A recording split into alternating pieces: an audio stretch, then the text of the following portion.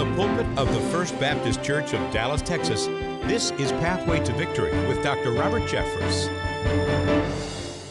Hi, I'm Robert Jefferson. Welcome again to Pathway to Victory. As Christians, we understand that good works can never earn God's forgiveness. But that doesn't mean our good deeds are worthless. In fact, the way we spend our life here on earth will greatly determine our rewards in heaven. There's a day coming when God will judge the obedience of every believer, and the results of that judgment will have eternal implications. We're answering the question, will heaven be the same for everyone? On today's edition of Pathway to Victory.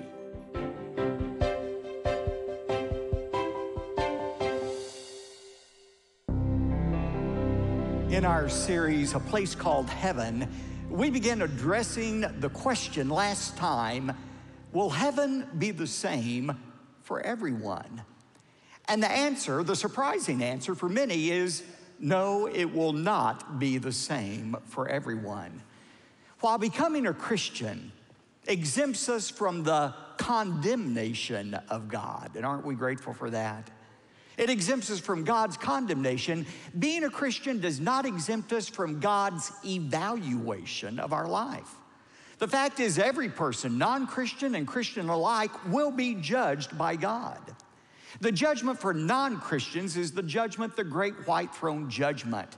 Those who have not trusted in Christ, whose names are not found written in the Lamb's Book of Life, they are cast into the lake of fire and tormented day and night forever and ever.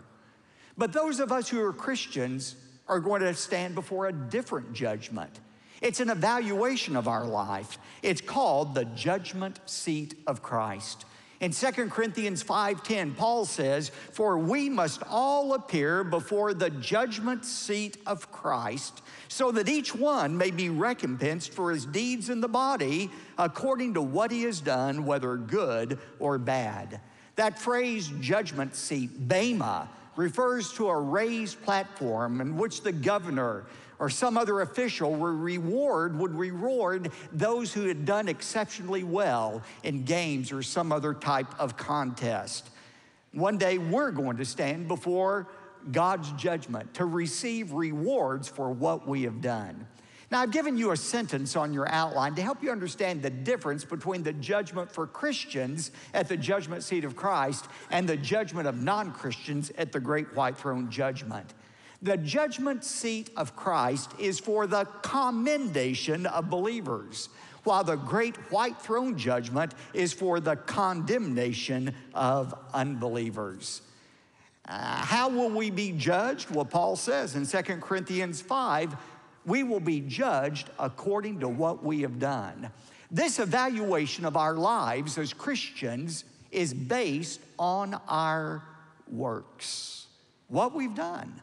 Now that confuses a lot of Christians because they say, well, wait a minute, I thought our good works don't matter. Well, they don't matter before we're saved, but they matter a great deal after we're saved. And we made the distinction last time between our works before we become a Christian. Prior to our salvation, the best you and I can do is like a filthy rag to God. Ephesians 2:8-9 makes it very clear, it's by grace we are saved, and that not of works, lest anyone should boast. Good works play absolutely no role in earning salvation. However, our good works have a great value after our salvation. Ephesians 2:10 says, we are saved not by works, but for good works. Again, here's a sentence on your outline to write down. While our works are worthless in securing us a place in heaven, they are integral in determining our experience in heaven. Good works can't earn you your place in heaven. That's only by God's grace, by trusting Christ. But once you've done that, your good works matter in determining the kind of experience you will have in heaven. And that's what we're going to talk about today. Let's first of all begin by looking at exactly what happens at the judgment seat of Christ. Since you're going to stand there one day, wouldn't you like to know exactly what's going to happen at that judgment? Well, to explain what happens at the judgment seat of Christ, Paul uses three analogies. The first analogy is the trustee analogy, and it's found in Romans chapter 14. Take your Bibles and turn to Romans chapter 14. Paul is writing to Christians in Rome. They were busy judging one another. There were divisions in the Roman church. And Paul said, quit your judging of one another. He says in verse 10, but why do you judge your brother? Or why again do you regard your brother with contempt? You are not to judge another. When he says don't judge your brother, he was talking about Christians who were pronouncing judgments about behavior the Bible didn't even address. Christians were judging each other about what they ate or what they drank or about whether they kept the Sabbath days or not. And Paul said, quit judging people. Let everybody be convinced in his own heart about that, because every one of us, look at verse 10, will stand before the judgment seat of God. One day you and I are going to answer to God, not to one another, for these areas the Bible doesn't address. Verse 11, for it is written, as I live, says the Lord, every knee shall bow to me, and every tongue shall give praise to God. That's a quotation from Isaiah 45. Did you know everybody who's ever lived is one day going to bow before Jesus Christ? Some will bow before him at the great white throne judgment. They will acknowledge him as judge, and it will be too late for them. But others who have received God's grace, we too will reaffirm that Jesus Christ is Lord. And then the conclusion, verse 12, so then, each one of us as Christians shall give an account of himself to God. Now there's that trustee analogy. That word, give an account, is a word that referred to a financial manager. You know, if you want to, you can entrust your assets to a manager who will oversee them and invest them on your behalf. Now, he doesn't own the assets, you do. He has a responsibility, a trust agreement to maximize your assets for good. That is the responsibility of the trustee. He doesn't own anything. He's simply a manager of what's been entrusted to him. And as we saw a few weeks ago, you and I, we don't own anything. We're simply managers. We don't own our money. God does. We don't own our lives. We don't even determine how long our lives are. God does. He's just entrusted to us a certain amount of treasure and time and opportunities and gifts. And our responsibility with what he's entrusted to us, listen to this, is to further his agenda, not our agenda. And although we have a lot of latitude in what we do with our money and our time and our talent, one day we will give an account to God for what we've done with those things we've managed. Just as the trustee gives an account to the owner of what he's done.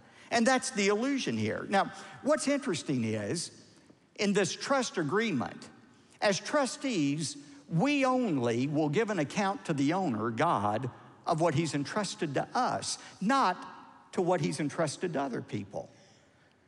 You know, when I stand before God, my judgment at the judgment seat of Christ is going to be very personal and individualized. God is not going to judge me according to the same standard he judges Billy Graham. God has given to Dr. Graham certain gifts and certain opportunities that are unique to him. He's not going to say to me, you know, oh, why didn't you preach more faithfully in that stadium filled with 100,000 people? Well, I never had that opportunity. Dr. Graham did. And so he's going to give Dr. Graham a different judgment than he judges me. He's going to judge you according to a different standard than that which he judges me. The judgment seat of Christ is going to be a very personalized, individualized judgment according to what has been entrusted to us. That is the trustee analogy. Secondly, he uses the construction analogy to describe the bema, the judgment seat. Turn over to 1 Corinthians 3. Notice what he says here. According to the grace of God, verse 10, which was given to me as a wise master builder, I laid a foundation and another is building upon it. But let each man be careful how he builds upon it, for no man can lay a foundation other than that which is laid, which is Jesus Christ. Paul is inviting you to think about your life like a house that's being constructed. Now, every Christian has the same foundation for his house. Your life is like a house that you construct.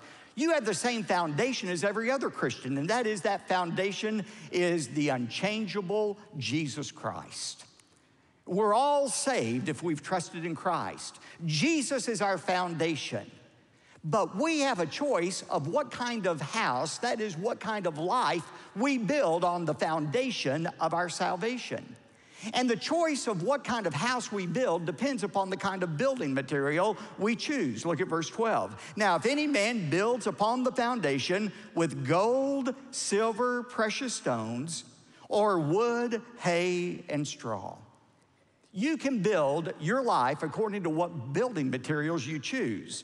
But notice one day, the kind of life you have built is going to be tested by the fire of God's judgment. Verse 13, each man's work will become evident, for the day will show it, because it is to be revealed with fire, and the fire itself will reveal the quality of each man's work. Would you notice the two criteria God is going to use to judge the kind of life you and I have built? Number one, the significance of our life. The significance or the durability of our works. For example, if you spend your time and talents and treasures here on earth pursuing power and profits and self-glorification, that's like building a house of wood or hay or straw. I'm not talking about building a life that's built on evil. I'm just talking about a worthless life, a life that is centered around your own agenda, profits, power, or pleasure. What happens at the judgment if your life is built with those things?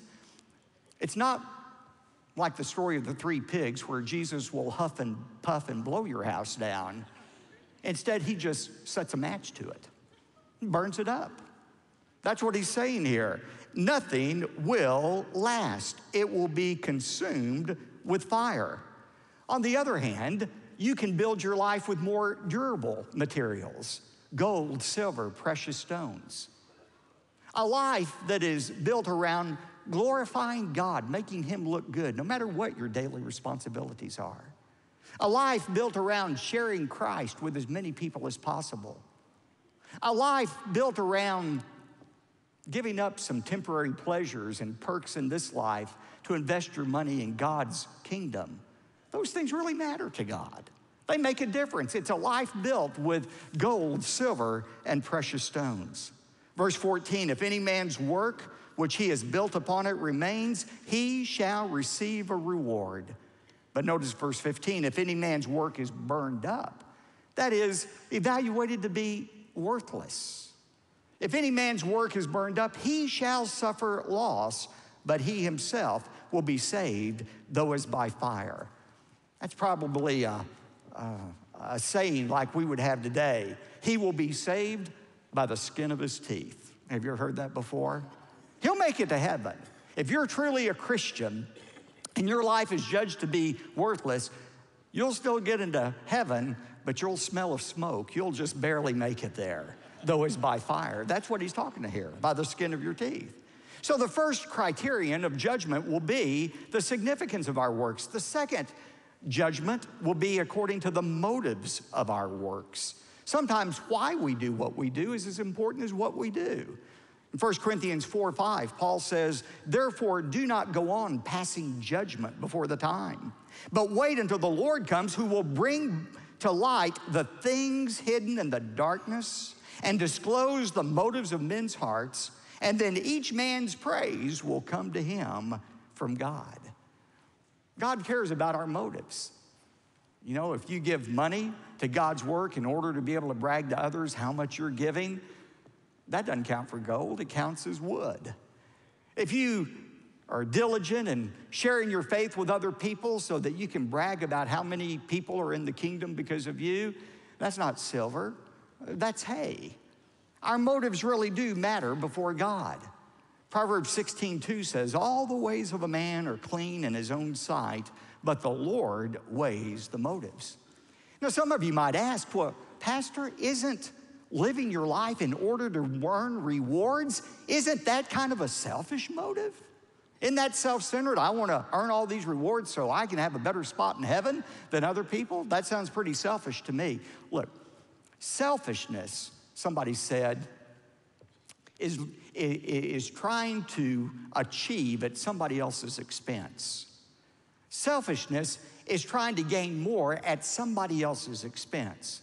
But did you know it's possible to gain more at God's expense? Because God does not have a finite amount of resources that if you take some from him, he has less. He has an inexhaustible supply of riches.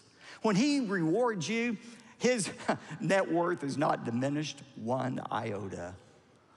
In fact, when you think about it, working for rewards is really a sign of what God values most in our life, and that is faith. Think, for example, about Abraham. Why is it that Abraham was willing to uproot his family and travel to a land he didn't even know where he was going to? What was his motive in leaving everybody and everything familiar behind him? Verse 10 of Hebrews 11 says, Abraham was looking for the city which has foundations, whose architect and builder is God. He did it for heaven. He obeyed God because of the rewards that awaited him in heaven. Or think about Moses. Moses voluntarily surrendered the perks of living in Pharaoh's household to identify with God's people, the Israelites. Why was he willing to give up those privileges? Out of his dedication to God alone? Partly, but not completely. Verse 25 of Hebrews 11 says, Moses choosing rather to endure ill treatment with the people of God than to enjoy the passing pleasures of sin, considering, verse 26, the reproach of Christ greater riches than the treasures of Egypt, for he was looking to the what? To the reward. Verse 26, that word considering, Moses considered the reproach of Christ greater than the rewards of Egypt. That word consider is a mathematic term. It means to calculate, to calculate. In other words, as Moses was weighing what decision he was going to make, he did the math in his head. He said, okay, the choice is temporary pleasure in Pharaoh's household or eternal riches in heaven. Hey, I think I'll choose the latter. The eternal riches are better than temporary pleasure. He did the math. He calculated the rewards in heaven was what was worth living for. That wasn't a selfish motive. You know, when you give up temporary money, pleasure, pursuits in this life in order to earn rewards, that's the essence of what faith is. Remember in Hebrews 11:1, God says, without faith, it is impossible to please God. And then in verse 6, he says, for he who comes to God must believe that God is and is a rewarder of those who diligently seek him. When you give up the temporary for the eternal, whether it's your money, your time, your energy, when you make that trade, you're showing the essence of faith. God, I believe what you've said. I believe you reward those who diligently follow after you. The third analogy here is the race analogy. It's found in 1 Corinthians 9, verses 24 to 27. Just look at verses 24 and 25. Do you not know that those who run in a race all run, but only one receives the prize? Run in such a way that you may win. Everyone who competes in the games exercises self-control in all things. They then do it to receive a perishable wreath, but we an imperishable. Therefore I run in such a way as not without aim. You know, the greatest threat to a runner is becoming distracted, not keeping your eye on the finish line. And what Paul is saying here is, I don't run without aim. I keep my mind on the finish line. You know, it's so easy for those of us who are Christians to be distracted, to forget why we're here, to spend our time, not in evil things, that's not what I'm talking about, but spend our time reading our Facebook or Twitter feeds or watching television and or getting caught up in the news or getting caught up in this pursuit. Nothing wrong with any of those things, unless it distracts you from doing that one thing God has left you to do. That's the race analogy. Well, what are the consequences? I mean, if we're all going to make it to heaven anyway, does it really matter? Do these eternal rewards matter? Well, there are two possible outcomes of our standing at the judgment seat of Christ. One possible outcome is rewards. There will be rewards for some Christians. Theologian Norm Geisler says it this way: everyone in heaven will be fully blessed, but not everyone will be equally blessed. Every believer's cup will be full and running over, but not everyone's cup will be the same size. God cares how you behave. God cares what you do in this life. Again, 2 Corinthians 5:10, we shall be judged according to the deeds we have done in the body, whether they're good or worthless. These rewards that Christians receive, some Christians receive, are referred to sometimes in the Bible as crowns. How many of you have heard about a Christian's crown in heaven? Are these crowns literal crowns? Some people believe they are. Of course, you have to wonder, if you have more than one or two, how's that going to work? Walking around with 4 or 5? Most of us won't have to worry about that, but a few might. How does that work out? Other people say, well, we're going to cast them all before the throne and it doesn't matter. My own belief is these crowns may be literal crowns, and indeed we may cast them before the throne of God as a sign of our worship of God. But that doesn't negate the fact that these crowns represent real, tangible rewards that will extend throughout eternity. Can you look back in your life and recall something your mom or dad might have said to you that was especially encouraging to you? Son, daughter, I'm so proud of you. Or maybe you can think of something your employer said to you, like, you're doing such a great job. We couldn't make it in this company if it weren't for you. You hold on to those things, don't you? You replay them over and over in your mind. If we can get that excited about what a parent or an employer says to us, think about what it's going to be like if we were to stand before God at the judgment seat and see a smile across the face of Jesus saying, well done. Well done, good and faithful servant. That's a reward worth working for. And that's what's going to be awaiting some in heaven. Special privileges, special positions, special praise. One possible outcome of the judgment we're all going to stand before is rewards. The other possible outcome is regrets, the forfeiture of rewards. Some people will stand before Jesus in shame. And I don't make up that word shame. It's a biblical word. 1 John 2, verse 28 says, and now, little children, abide in him, so that when he appears, we may have confidence and not shrink away from him in shame at his coming. There will be real measurable loss some people will experience in heaven.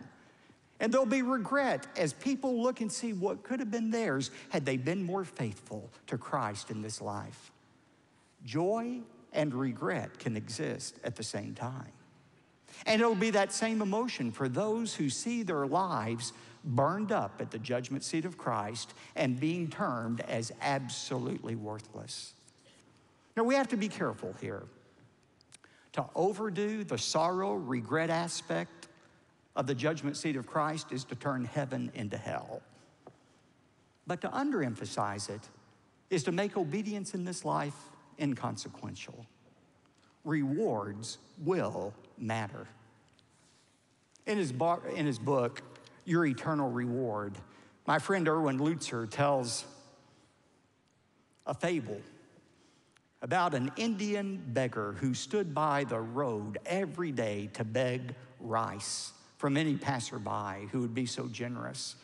He stood there by the dusty road, and in his bowl he had a few grains of rice just to get people started with the idea of generosity. One day as he stood there, he saw this elegant chariot racing toward him.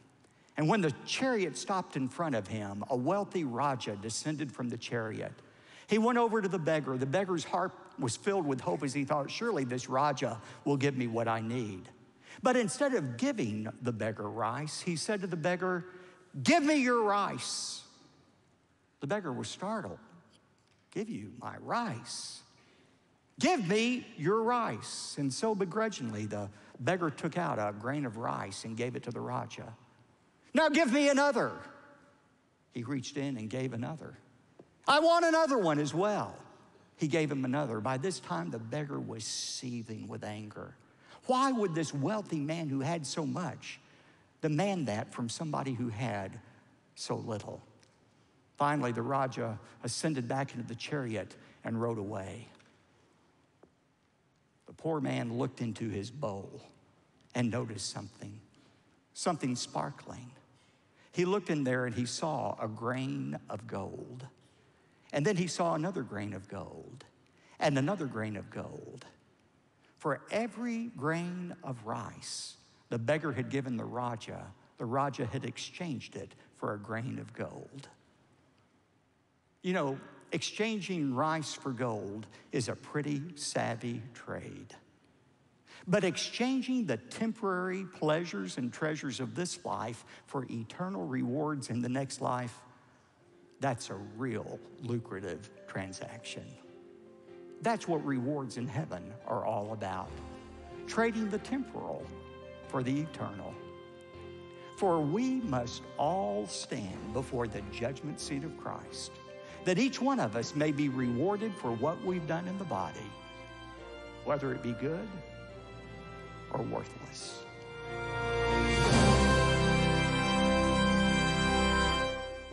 Joy and regret can exist at the same time. That will be the experience of those who watch the deeds of their lives burned up at the judgment seat of Christ. And my prayer is that today's message has shown you the importance of investing your life in things that will truly make an eternal difference. Well, none of us knows when we'll be called away into God's presence. It's important to be ready at any moment. And next time, I'm going to share with you how you can prepare for your journey to heaven. Stay tuned for a preview of what's coming up next in our series, A Place Called Heaven. I mean, do you know any man who would mind exchanging his old ripped up pajamas for a new Brioni suit?